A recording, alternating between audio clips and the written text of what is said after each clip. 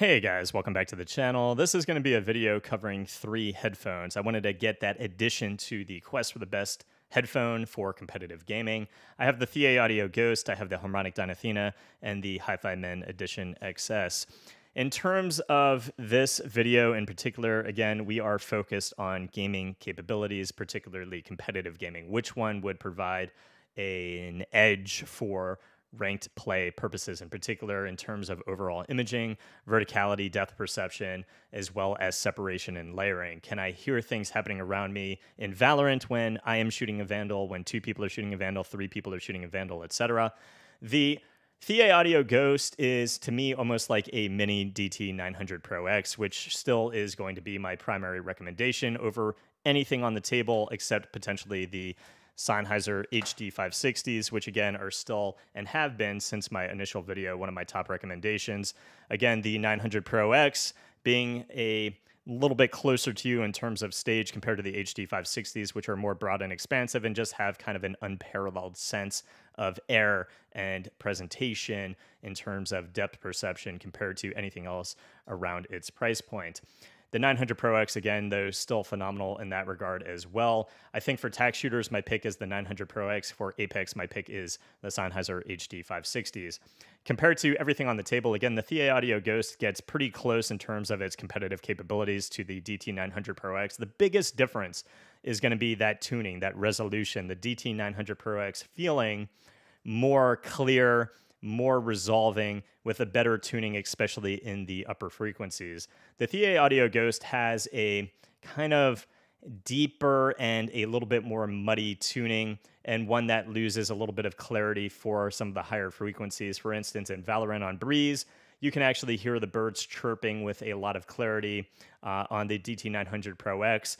And again, for some headphones and IEMs, you don't really necessarily want an elevation in ambient noise. That's not really what you're getting. I'm just referring to its clarity and how it sounds. A lot of the audio effects in Apex Legends on the Thieaudio Ghost kind of fall behind for me in the overall tuning. Focusing, though, on the competitive play, the reason why I'm kind of referring to them as a mini 900 Pro X, the stage feels somewhat similar. You're getting a lot of emphasis of audio cues that are happening around you.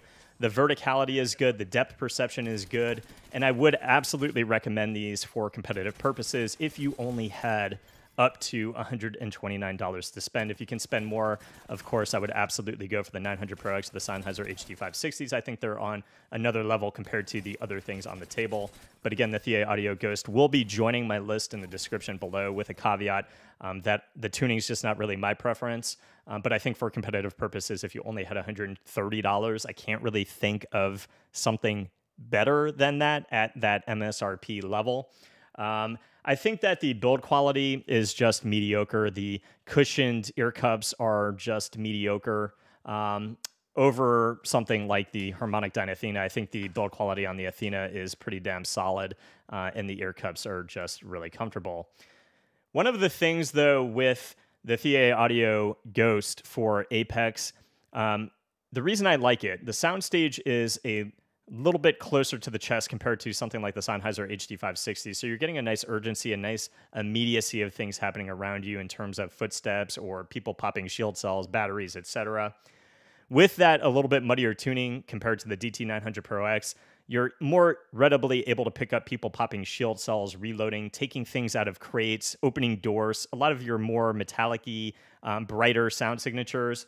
But the separation is actually really good, just like the DT900 Pro X. When there's a lot going on, you're still picking up mostly everything that's happening around you, particularly up through until you get to, like the noise of somebody maybe popping a shield cell. I think if you only have $130 for competitive purposes, this is extremely good. Again, the tuning for me was just a little bit fatiguey. Some of the gunshots can sound a little bit too metallic-y. Or have just like this metal tinge to them, which I didn't really necessarily like. But for Call of Duty, for Apex Legends, for Valorant, just a really nice tuning that provided a really nice sense of depth, a really nice sense of verticality, and good separation and layering, just not to the level, again, of the 900 or the HD 560s. Getting to the Harmonicdyne Athena, I absolutely love this headphone. It has a tuning and, well, first of all, the level of comfort is absolutely phenomenal on the Harmonicdyne Athena. Just a really nice headphone in general, and pretty unique in the sense that the open back rolls are in a 360 degree around the ear cup. You guys can see them here. The cable with the Hifiman, or excuse me, the cable with the Harmonicdyne Athena is the best compared to the Edition XS and the Thieaudio Ghost. A really nice package that you get at $179.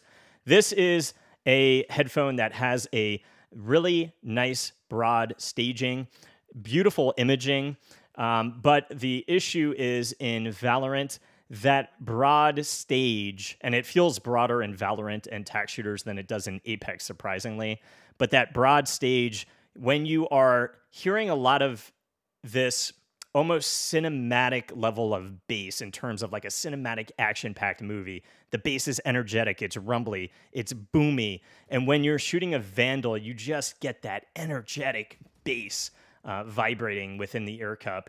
And you lose a little bit too much that is kind of happening too far out. So if somebody is, let's say, 40 yards, 50 yards out, you're shooting a Vandal, you're kind of losing some of the more faint things happening at a distance, like footsteps or some of like the brighter, less boomy sound signatures that don't come through quite as loud. You're losing too much of that. And I think for the Athena, just a little bit too far, too open in Valorant, again, maintains this epic level of rumble on bass, extremely fun, but some things become a little bit too reverby with that bass. The Sheriff, the Operator, the Guardian, and when you're utilizing some of those weapons, you lose a sense of that presentation of those things happening around you. Everything is fun and impactful. Again, it's just those cues being a little bit too far out and not being more readily available for your brain to pick up. Just not something that I would recommend in terms of its default tuning. If you're able to EQ these, my buddy actually did send me an EQ for these, and it made them sound a little bit more like the HD 560s. If you're willing to do that, I would definitely recommend them. I just can't recommend the tuning out of the box. But overall, if you wanted this for like a single player game, if you wanted to just relax, listen to music, man, these things are just absolutely amazing, especially at $179. So if you want something extremely fun, awesome for single player titles, and you're willing to tune them for competitive purposes, I would definitely recommend these at $179. Just not as good with the default tuning for competitive purposes compared to the Thieaudio Ghost.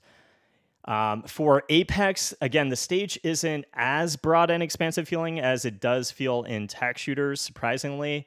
But just the separation and the layering, when too much is happening around you, you lose too much, you get a little bit too overwhelmed.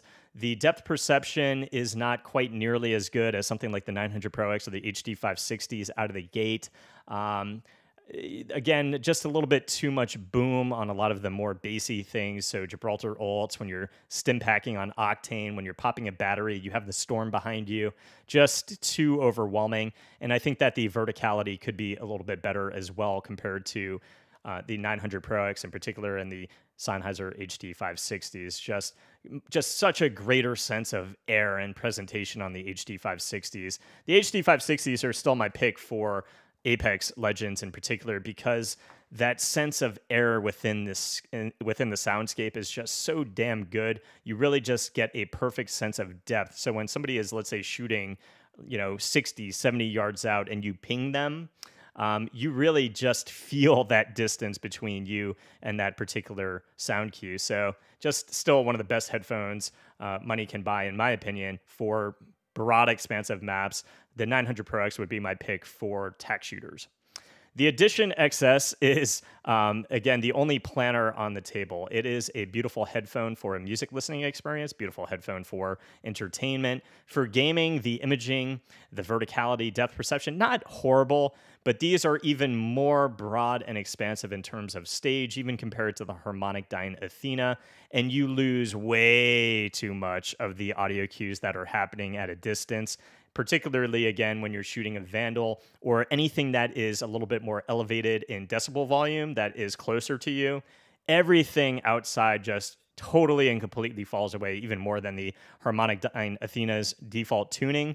that I just would not be able to recommend them, unfortunately, for competitive gaming. If you wanted, again, to use these for kind of a single player experience, I think they could be really fun. The driver is so open, though, that, I mean, everyone around you is going to hear everything that is being said, everything you're watching, everything you're doing. These are so open in terms of isolation. Keep that in mind if you are going to buy these. I would say that the experience I had in Apex and Valorant, again, not horrible, because you still get a kind of decent sense of imaging and depth perception. Just the separation is not there. Things far away from you just fade away too much, kind of like the Blessing 3s we just reviewed. I would not be able to recommend them for competitive purposes. So my recommendations at the end of the video, and the reason why I've taken forever to post a headphone video, the Sennheiser HD560s, the Beyerdynamic 900 Pro X are still just the top of the game right now, in my opinion, for their respective price brackets.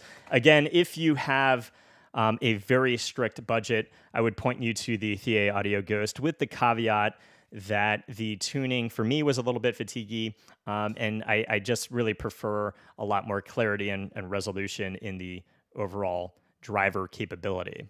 So that is going to be it for this one, guys. I will be adding the Thieaudio Ghost to my Wallhack list below, because they actually really are good for competitive purposes. Just the tuning, again, with that little caveat, not my personal preference, but can definitely hang with the big boys to provide a nice experience if you're looking to have a competitive edge. That is going to be it for this one, guys. I hope it helped. If it did, please leave a sub to the channel. I'll see you guys in the next review. Peace.